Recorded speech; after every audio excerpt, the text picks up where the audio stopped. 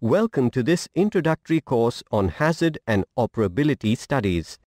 The course will take you through an introduction, familiarize you with the methodology, the team composition, besides looking at the advantages and limitations of this technique.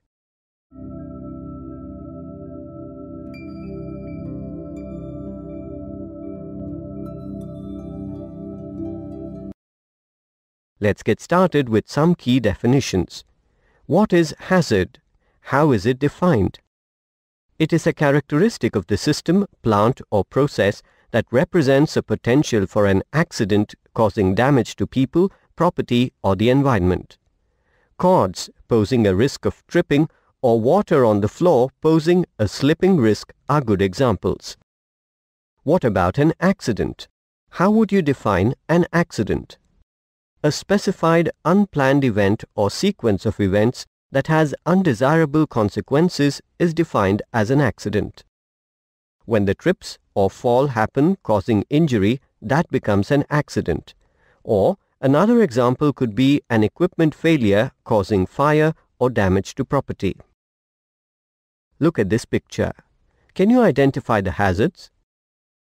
I am sure you have spotted many hazards, like the inherent hazards due to flammable materials, possibility of a spill hazard, hazards associated with work at height, torn wires, the ergonomics, etc.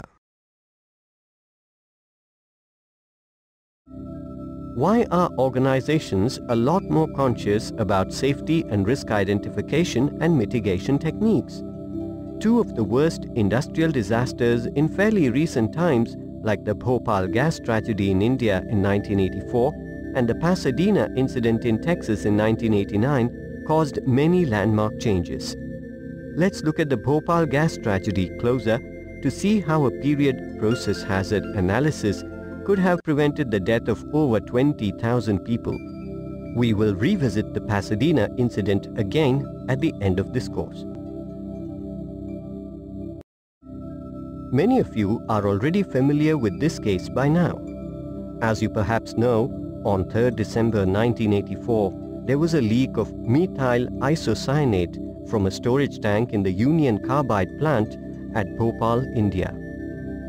The vapor spread beyond the plant boundaries to a shanty town which had grown up around the plant.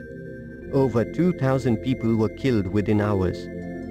According to the official reports, the material in the storage tank had become contaminated with water and chloroform, causing a runaway reaction. The precise route of the contamination is not known. A Hazop study might have shown up possible ways in which contamination could have occurred and would have drawn attention to the need to keep all supplies of water well away from methyl isocyanate, with which it reacts violently. BHA Techniques. Various process hazard techniques are available to us today, like checklists, safety audits, hazard identification or hazard, what-if analysis, failure mode and effects analysis FMEA, hazard and operability study Hazop, preliminary hazard analysis PHA. PHA must primarily address the hazards of the process, consequences of identified hazards if there are nil or inadequate safeguards, and the engineering and administrative controls applicable to the hazards and their interrelationships. The table here shows you against each technique the best possible stage for its adoption or use. Of all the BHA techniques, Hazop is widely used in process industries, both in continuous and batch processes for hazard analysis.